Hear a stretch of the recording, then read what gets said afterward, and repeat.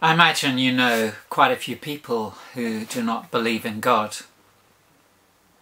How do you answer them? Where do you begin?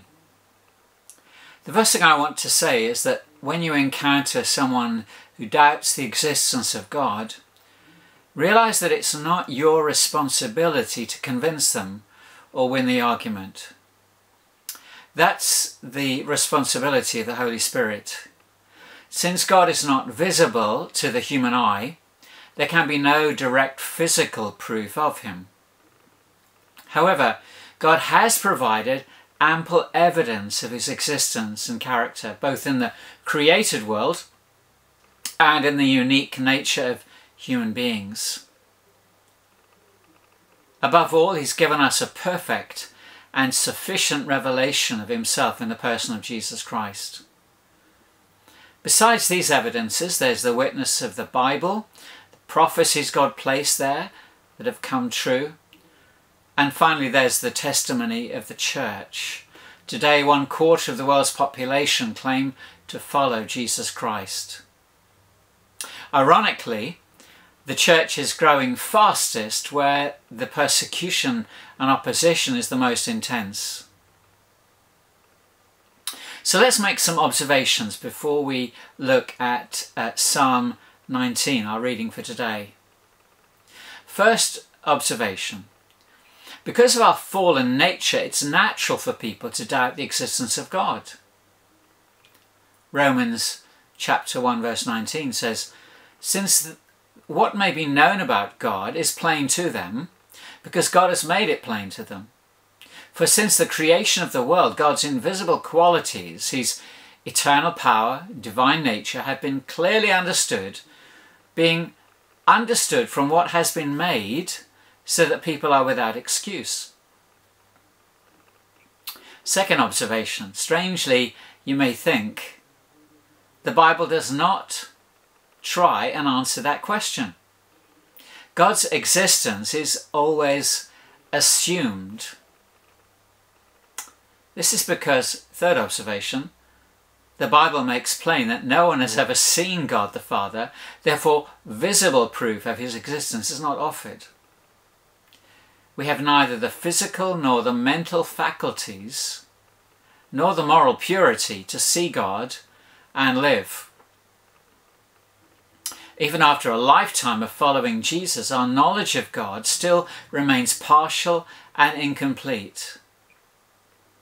The Apostle Paul confesses in 1 Corinthians 13, "Now we see but a poor reflection as in a mirror. Then we shall see face to face. Now I know in part, then I shall know fully, even as I am fully known." That's 1 Corinthians 13 verse 12. Indeed, Jesus counts the pure in heart as blessed because they will see God. Nevertheless, God has provided many sufficient and impressive proofs of his existence that make denial inexcusable. Let's consider them, mentioned in Psalm 19. The first, the universe reflects God's glory. This is Psalm 19 verses 1 to 6. "The heavens declare the glory of God. The skies proclaim the work of his hands. Day after day they pour forth speech. Night after night they display knowledge. There is no speech or language where their voice is not heard. Their voice goes out to the ends of the world. In the heavens he's pitched a tent for the sun, which is like a bridegroom coming forth from his pavilion, like a champion rejoicing to run his course. It rises at one end of the heavens and makes its circuit to the other. Nothing is hidden from its heat." King David grew up with that night sky. It's often his silent companion on the hillsides of Judea. That's why he could speak so eloquently of its beauty and its purpose. In verse 2, Paul uses a vivid expression, pours forth. It's usually associated with the bubbling action of a spring of water. It describes the way creation, full of variety and vitality, is continually reflecting and revealing more and more of the Creator's mind.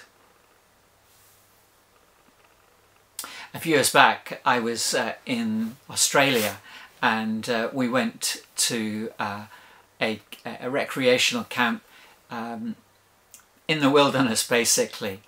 It was about 30-40 miles west of Sydney, and away from the city lights polluting the night sky. The sky was black, the stars were bright. It was an awesome, holy feeling, imagining the enormous distances in light years which separate us from other galactic systems. Breathing in the beauty of that intricate pattern of each constellation, which appear to be fixed and stationary, but which, like our own solar system, are hurtling through space, following predetermined invisible routes. It's hard to find words to express the wonder and the majesty which each little speck of light represents. Sometimes I wonder whether God has created the universe this way to keep us in quarantine so that we can't contaminate or pollute other inhabitable solar systems. Now, this revelation in Psalm 19, 1-6 is silent, but it's crystal clear. A few years back, I participated in a Red Nose Day at our local school where I was chair of governors. In one particular class, the teacher, as her contribution to Red Nose Day, remained silent for the whole morning. She didn't raise her voice once. In fact, she didn't say a word. Yet the children were able to understand everything she wanted to communicate just by looking carefully at her expressions and her hand movements. You know, that's what God is doing in creation, but we need to look to discern it. The teaching of creation is not addressed to the ear, but to the eye and to the heart. But many people today fall into one of two errors in their denial of God as they look at creation. First of all, they deny the Creator, that's atheism, or they deify creation, that's idolatry. Let's think about those two one at a time. The first reaction is to deny the Creator, that's atheism. That's very popular in the West. I remember as a teenager, before I became a Christian, looking into that same night sky and feeling very different emotions. Because I was unsure of the existence of a personal, infinite Creator, I was left with a sense of the smallness of mankind, the shortness of life, our insignificance on earth, but also of the earth, tucked away as some mediocre little solar system, a backwater, way out on the edge of the universe. Without the awareness of an infinite personal Creator God, what are people left with when they contemplate the size and the emptiness, the vastness of the universe? We are insignificant, alone, unimportant. The product of matter multiplied by time, multiplied by chance. There is simply no alternative. Either we are the creation of an infinite personal Creator God or not. We're either a purposeful creation or we have a pointless existence. One of my favourite bands from the 1980s was a band called Chicago. And one of their songs which really gripped me, it describes how an atheist might describe the universe. When all the laughter dies in sorrow and the tears have risen to a flood, when all the wars have found a cause in human wisdom and in blood, do you think they'll cry in sadness?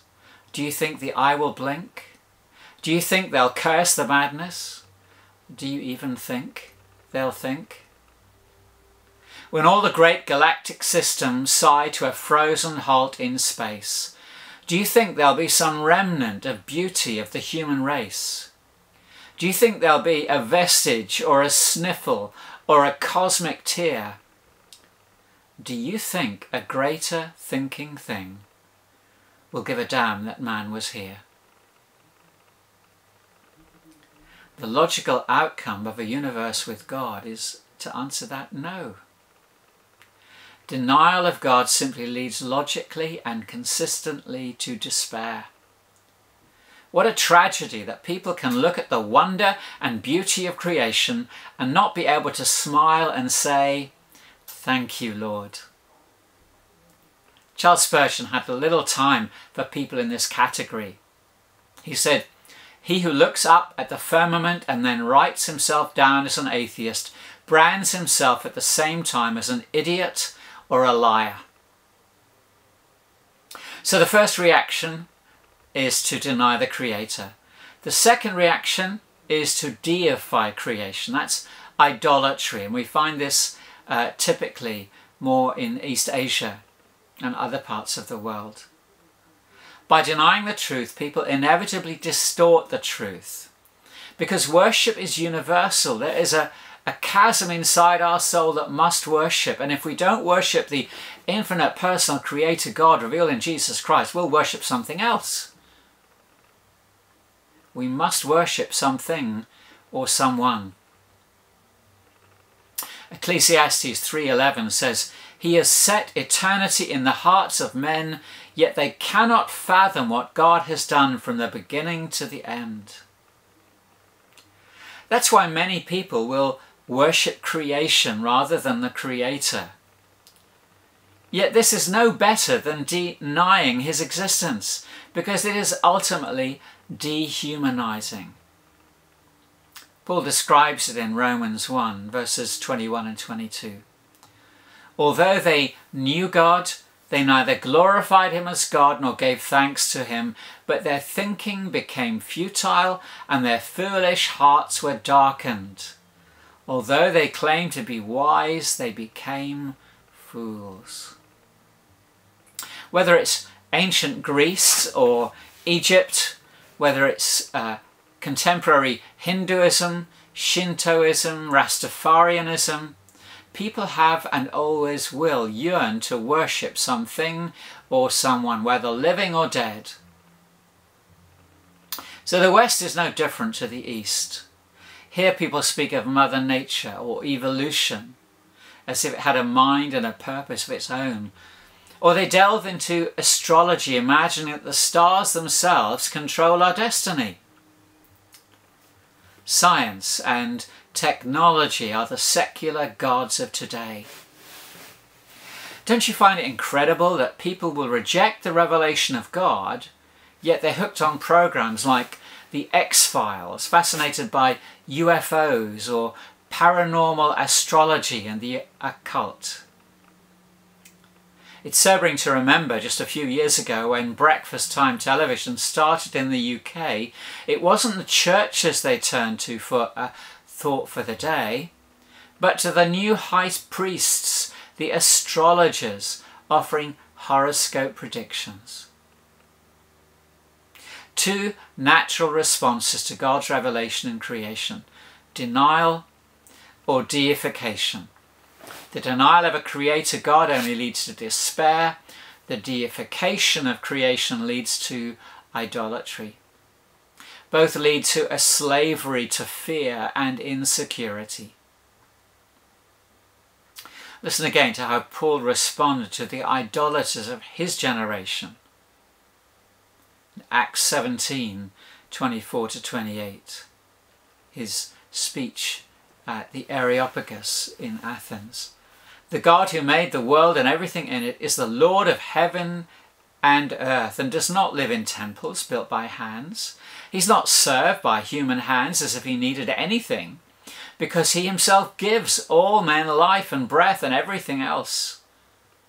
From one man he made every nation of men, that they should inhabit the whole earth, and he determined the time set for them and the exact places where they should live. God did this so that men would seek him and perhaps reach out for him and find him, though he's not far from each one of us. For in him we live and move and have our being. As some of your own poets have said, we are his offspring. It's Acts 17:24-28. So creation is God's general revelation. The universe is proof that God is there, so that those who deny him are foolish. Creation is enough to convince that he is there, but it's insufficient to tell us what God is like, or to tell us how we can know him. For that we need further revelation. If the universe reflects God's glory, Psalm 19:1-6, Psalm 19:7-11, the scriptures reveal God's purposes. Let me read to you those verses. The law of the Lord is perfect, reviving the soul. The statutes of the Lord are trustworthy, making wise the simple. The precepts of the Lord are right, giving joy to the heart. The commands of the Lord are radiant, giving light to the eyes. The fear of the Lord is pure, enduring forever. The ordinances of the Lord are sure and altogether righteous. They are more precious than gold, than much pure gold. They are sweeter than honey from the comb. By them is your servant warned. In keeping them, and there is great reward. That's Psalm 19:7-11. You see, Christianity is not a religion. Christianity is not a philosophy. It's history. It's his story. We believe that God has come into the world. He's muddied up the waters. He's revealed himself in space-time history over thousands of years objectively and authoritatively, and provided an inspired, infallible account of his thoughts and actions. It's no accident that the word David uses to describe the Lord changes from El, which is a very general term for God, found in verse 1, to Yahweh, the covenant name of God, in verse 7. In fact, that name is used 7 times in 7 verses, from verse 7-14. Why the change? Because it's only through the scriptures that we can truly know what God is like. We do not know everything about God, but what we have been told is true and accurate and sufficient to lead us to him. David is describing how he found the scriptures to be the Maker's instructions, and therefore why he loved them.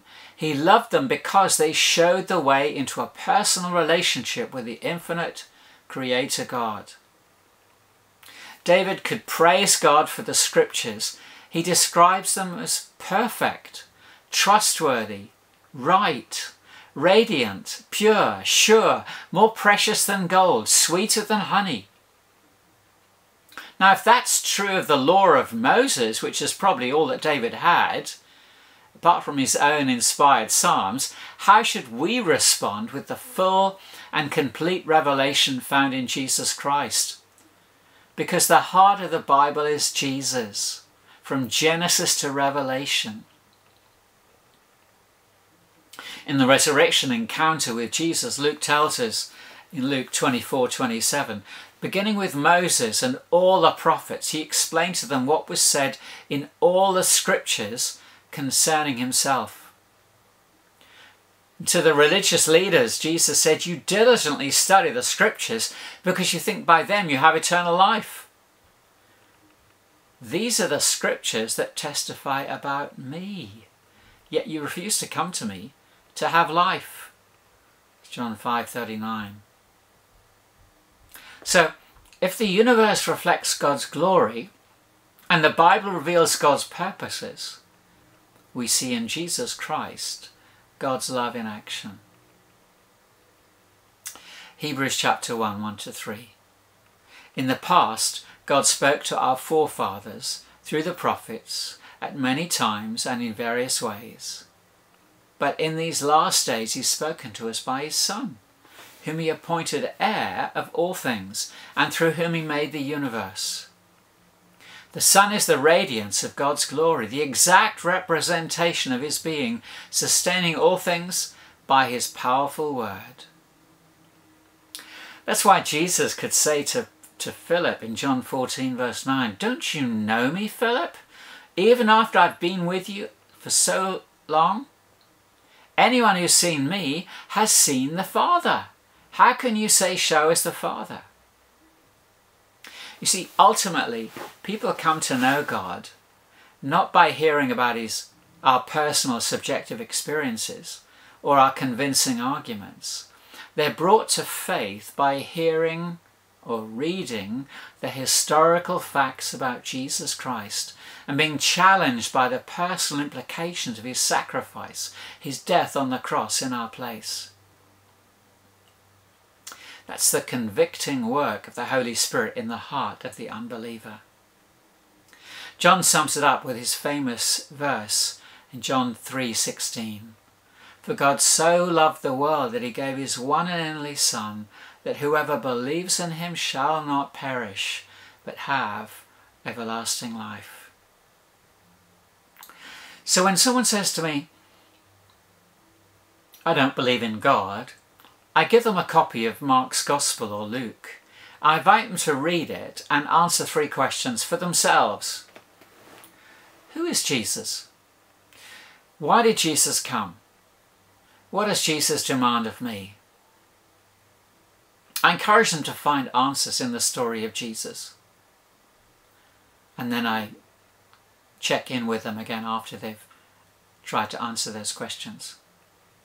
Ultimately, you see, it's not so much of what we are to make of him, or what he makes of us. Our problem is not primarily an intellectual one, but a moral one. It's not that we can't believe, but that we won't believe. David picks this up by implication in the 3rd section of the Psalm 19, verses 12-14. "Who can discern his errors? Forgive my hidden faults. Keep your servant also from willful sins. May they not rule over me. Then will I be blameless, innocent of great transgression. May the words of my mouth and the meditation of my heart be pleasing in your sight, O Lord, my rock and my Redeemer." You see, God's revelation in creation, God's revelation in Scripture, reaching us through our eyes and our ears, burns deep into our consciences. That's why I never try and prove the existence of God to anyone. I tell them they are living proof. If they will only open their eyes to see, their ears to hear, and apply their minds to understand how they feel.